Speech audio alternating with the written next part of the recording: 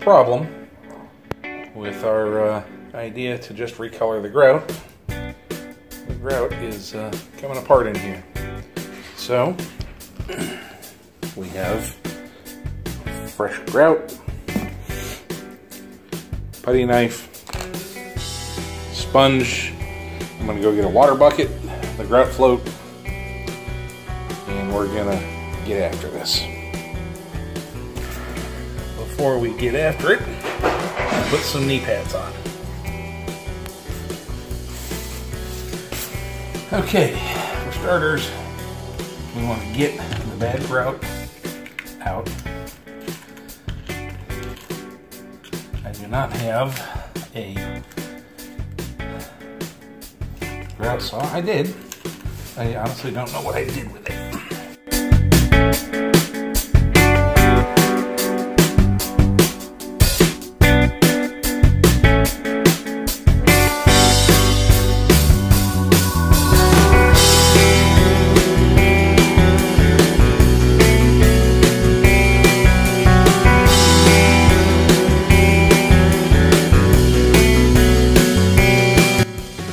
Okay, I seem to have reached an impasse with the small screwdriver. We're going to try the Harbor Freight multi-tool.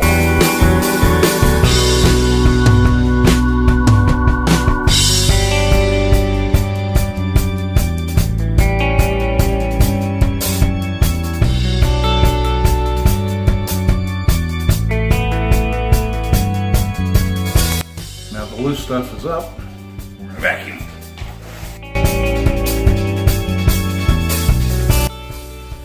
As you can see, I've got the new grout inserted. We've got all the bad grout replaced, and we're going to recolor this. For now, all we can do is sit and let it dry. Okay folks, I messed up. I can't find the footage that I took of when I actually applied the grout to the tile. So, well, I'm going to try to talk you through it. I hope it makes sense. Simply put, I took that putty knife and took the grout out of the can. Used the putty knife to push the grout in to the seam.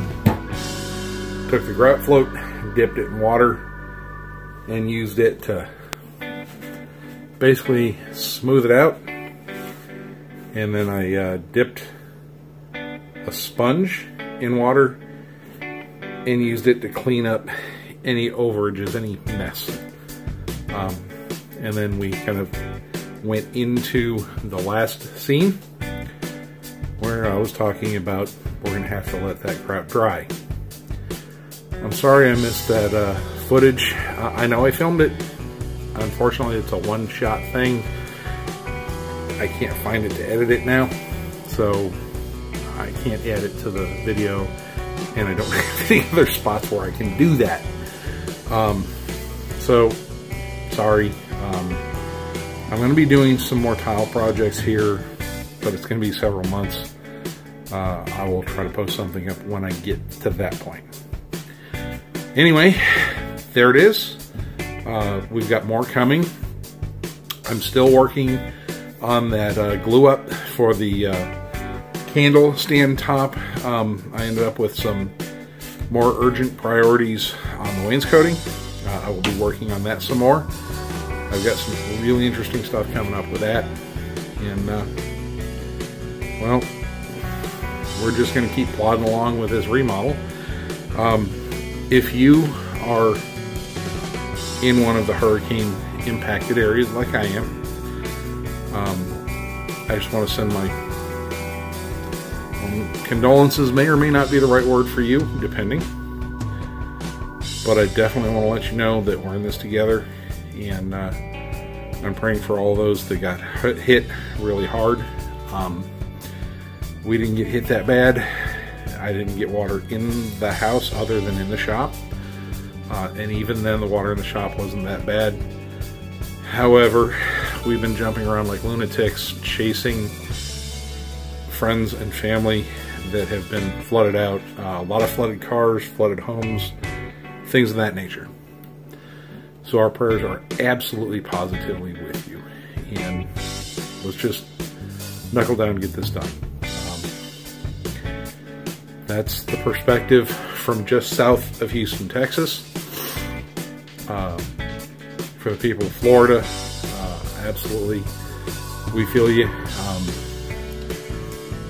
As I understand, there's a Texas delegation in Florida helping with the cleanup.